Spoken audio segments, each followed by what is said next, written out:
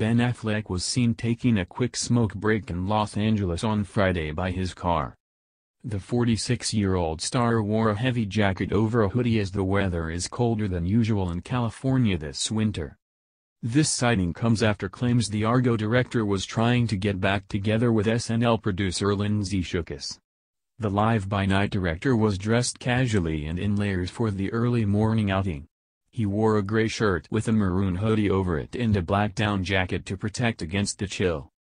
The Oscar winner had on a loose pair of gray sweatpants and a set of pale blue trainers for the low-key morning. Ben was notably more youthful looking after getting his hair trimmed and shaving off the beard he sported earlier this month.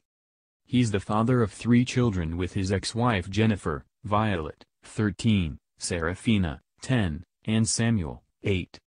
Ben and Jennifer were married in 2005, and their divorce was finalized in October of last year.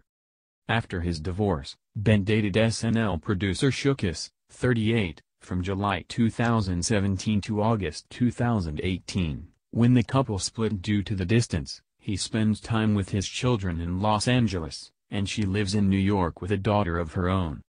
Earlier this month it was reported that the two were talking again after a break in communication. So far they are only talking and seeing each other platonically, but an insider source told Us Weekly that a romantic reunion is possible. It wouldn't be surprising if they got back together, the source said. Meanwhile, Garner is dating Burger CEO John Miller,